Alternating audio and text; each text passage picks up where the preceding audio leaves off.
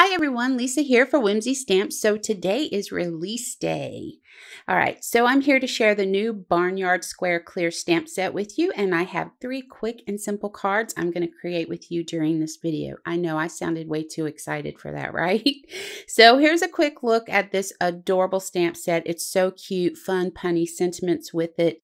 And we're just going to dive right into this. I'm going to get started by stamping the images using Tuxedo black ink onto 80-pound smooth cardstock. I'm going to be doing some coloring with my Copic markers. After I stamp the images, I'm going to go ahead and cut those out. Now you can fussy cut these, or you can use a square die if you have one. That is completely up to you. I went ahead and I fussy cut these out, and then I temporarily attached them to a piece of inexpensive cardstock because they are smaller and it just makes it easier to color them. Plus, I like having that extra room for swatching colors or cleaning off marker nibs. So I'm going to start the coloring with this. This is real simple. The images are 1 3/4 of an inch square, so coloring is pretty quick. Today I'm keeping this easy, starting out with N6, N4, N2, and N0 to the spots on all the cows. And then I'm going to add W0 and W1 to the white areas, just add a little shading. Then I'm going to come in with R11 and add a little color to their nostrils.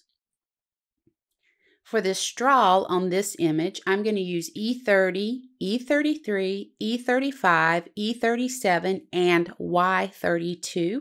And I'm just flicking each color to create a piece of straw. I'm overlapping each flick, and I'm just, turning and twisting the paper as I do this. I'm trying to create a scattered straw look with this. I'm going to come back in a little later with B01 and color in around their heads to create like a sky area. Moving on to this next image. Now, I didn't color this one with N6. I just used N4, N2, and N0, and then a little bit of the W0 and W1 to the white areas. So G20 and G24 to color those little black, gray, if I can spit this out, blades of grass. And then I'm going to flick a little Y11 to the flowers and then finish off with the B01 to create a sky. Last image, Y02, Y04, Y08 to the chick with YR68 to the beak and R29 and R59 to the comb or top of his head. Also, R29 and R59 to the flowers with G24 to the center of each one for the pony. E31, E33, E35, E37, R11 to the ear, W00 to his muzzle. Now for the mane, E31, E33, flicking those colors. I'm going to come in with E51 and flick that also.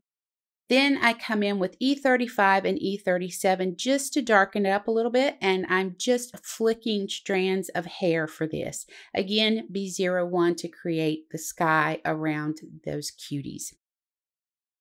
So for the backgrounds, I actually used 2 red rubber stamps for these backgrounds. I have a Shiplap stamp and a chicken wire stamp.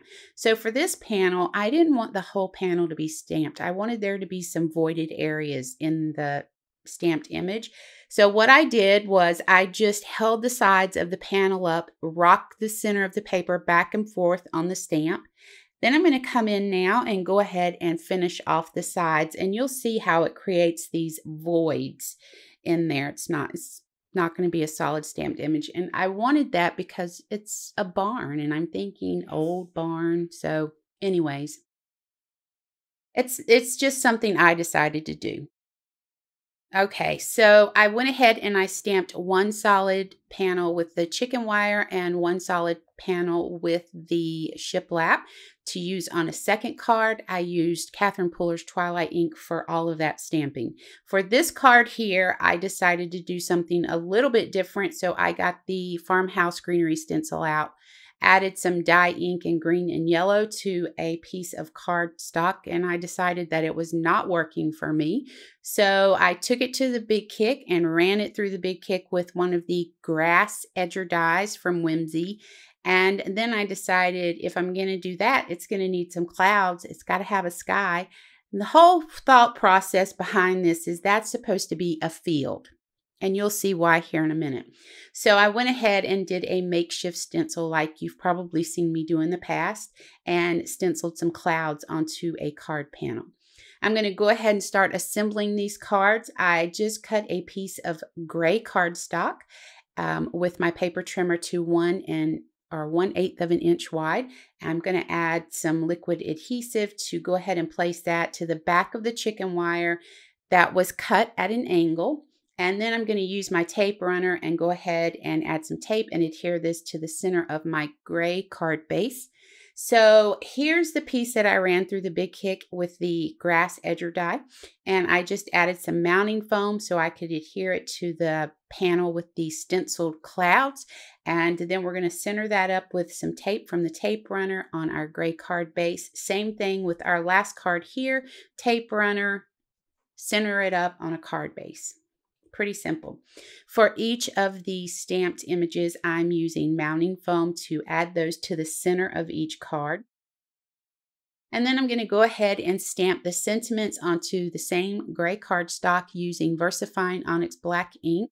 And I ran those through the paper trimmer, trimmed them down, adding mounting foam to the back of them, and I'm snipping one edge with my pinking shears. I like the look that it gives.